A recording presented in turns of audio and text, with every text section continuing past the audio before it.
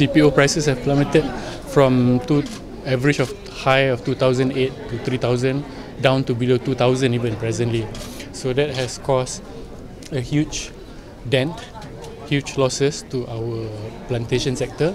To make it worse, in Sarawak in particular, due to unfavorable weather patterns, there were floods, which then caused difficulties for the harvest as well as the evacuation of the FFBs.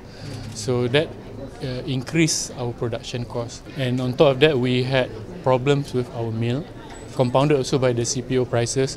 People are competing to buy fruits, and therefore we cannot get adequate number of fruits nor quality fruits, which cause our revenue to drop and cost to also go up.